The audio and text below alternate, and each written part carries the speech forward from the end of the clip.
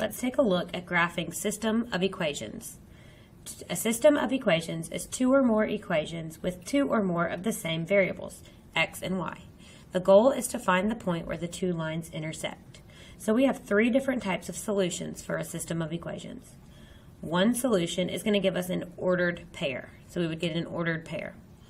All right, no solution. This means that the slopes are the same, but the y-intercepts are different. These will never intersect, so no ordered pair is going to work. Infinite solutions, the slope and the y-intercept will be the same, which means it's going to be the same line. So let's look at a couple of examples. We're going to look at one of each, so one with one solution, one with no solution, and one with infinite.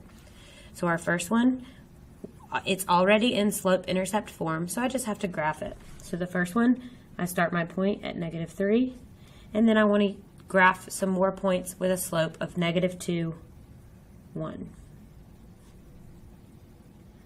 So there's my first line, then here's my second line,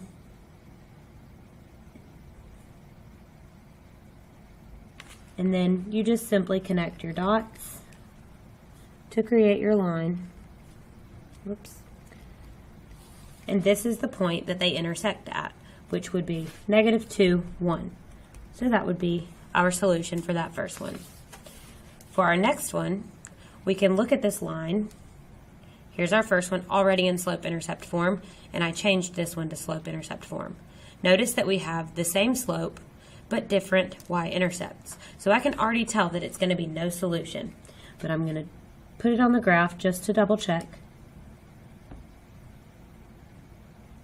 So there's our first line. And here's our second one, -2, and then 2, 1. So it's just going to be two parallel lines on our graph that will never connect or never intersect. So that would be no solution. For our last example down here at the bottom, you notice that both of the equations are the exact same. So when I go to graph these, they both have the same slope and the same y-intercept, so they would be simply on top of each other. So that means any ordered pair works. So that would be infinite solutions.